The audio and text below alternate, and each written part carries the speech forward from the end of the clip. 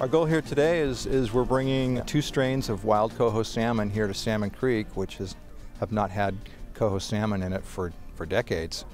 And we're releasing those fish here in hopes that they will spawn and create their own strain of fish in Salmon Creek again.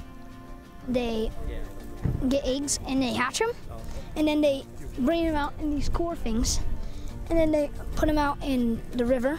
These are like really endangered fish, and you don't really get to, like when I'm older, I probably won't get to see them, or because they might be extinct. So. And I remember as a boy, lots of them, and some of them were fish like this, and watching them spawn and kick up the gravel and things like that. Now I very seldom see any even steelhead coming in there. Well, what's been going on over the past at least 150 years plus is that we've been degrading the environment. The habitat has been so degraded for the species, the salmonid species, that we have very few less.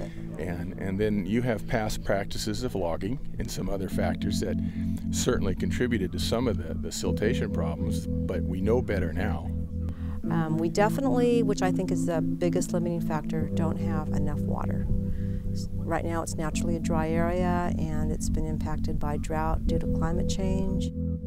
There's more people. The ranches have been subdivided, so you have a lot of people living out here. Now, there's nothing wrong with that. I understand why they've come, but people need water.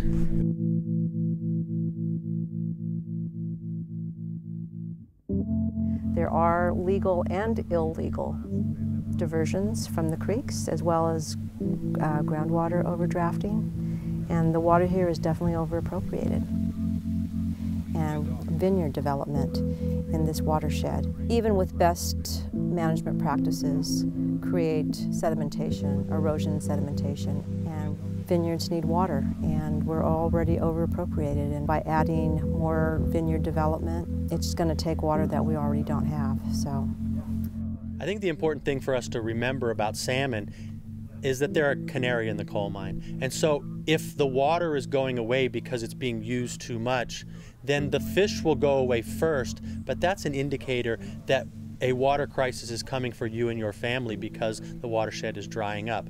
If the fish are going away because there's too much dirt being dumped in the stream that's clogging up their spawning gravels, that's an indicator that your sustainability as an agricultural place will be limited because agriculture depends on good soil that should stay on the land and not in the creek. So the extinction of these salmon gives us insight into the way of the future, that as they go away, so will your family and the generations to come.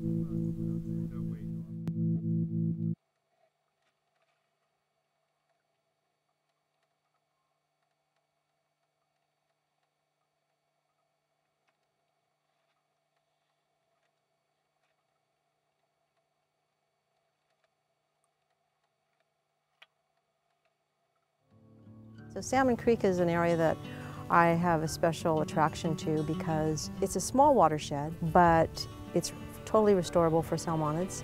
There's great capacity building in this watershed with all of the non-governmental organizations, the various agencies, the landowners, and there's an endless amount of enthusiasm and goodwill here.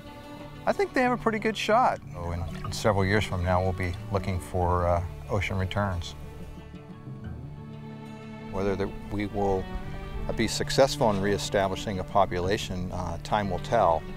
So my hope is to the children of today, when they become parents and have their own children, they'll get to go down to the creek and see the coho so thick that they could walk on their backs and they could speak like their grandparents used to about Salmon Creek. Days of old will be the days of the future.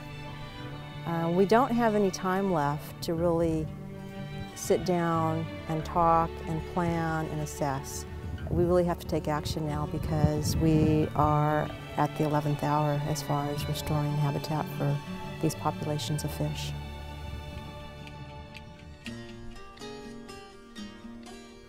To ensure the conditions for the salmon are good here, people need to use less water, use what water they have wisely, reuse that water through gray water systems, or make sure their septic system is functioning well. reduce the stormwater discharge off their property, try to keep it on their land, recharge it, recharge the groundwater, make sure that the pollutants off of their property or soil from their property does not get into the creek, try to ensure that their driveways are not dumping dirt into the creek, make sure their gardens are not dumping toxins or other chemicals or fertilizers into the creek, and ultimately everything that we put in the water comes back to us.